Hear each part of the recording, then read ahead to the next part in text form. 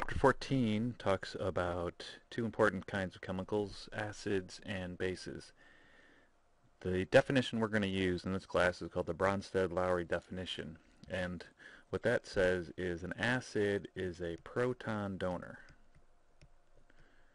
And a proton is a hydrogen atom that's lost its one electron. So a proton is going to be written as just an H+. And the Bronsted-Lowry definition of a base is a proton acceptor. So whenever you have an acid and a base reacting, for example, hydrochloric acid reacts with water, the best way to figure out these products are use the definition of acids and bases, and we're going to draw a little arrow always starting from the acid, pointing towards the base, and the arrow represents the transfer of the H+. So if I know I have hydrochloric acid, then I know it's going to donate a proton. When an extra H+ gets added to water, I'm going to have H3O, have one extra hydrogen.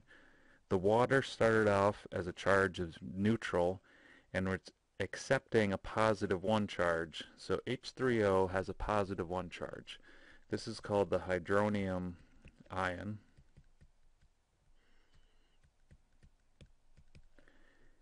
And the other product is what's left behind from the hydrochloric acid. After we rip off an H+, all we're left with is one Cl. It must have a charge of -1 because originally it was neutral. It lost the positive 1, and now it has a net -1 charge. The total charge must be conserved in order to have a balanced reaction. For example, in this case we have a neutral hydrochloric acid reacting with neutral water, so the whole reactant side has a net charge of 0. On the product side, the net charge must also be 0. We have a positive 1 for the hydronium, -1 for the chloride. That makes the total charge conserved. Hydrochloric acid is an example of a strong acid. Acids are classified as either strong or weak, and strong acids react completely. So they react 100%.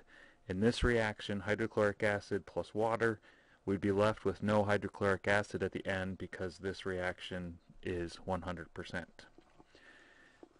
If an acid is not strong, then it must be weak. So for example, acetic acid. That's the acid found in vinegar. And acetic acid, if I write out the Lewis picture, it has this structure. And notice that acetic acid has many hydrogens. It has 4 hydrogens on there. It turns out it's only the one connected to this oxygen that is acidic. So if I put acetic acid into water, we'd figure out the products exactly the same way we did for hydrochloric. We're still going to donate a proton from the acid.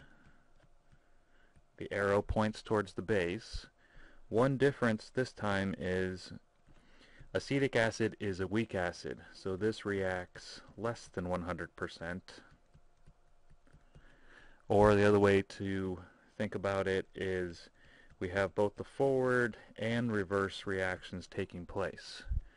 So when the acid donates a proton, H2O accepts a proton and you form H3O+, and then the rest of the chemical, after it lost the proton, you would be left with the acetate anion. Total charge is still conserved. Reactant side has a net charge of 0. Product side has a net charge +1, -1, adds up to 0.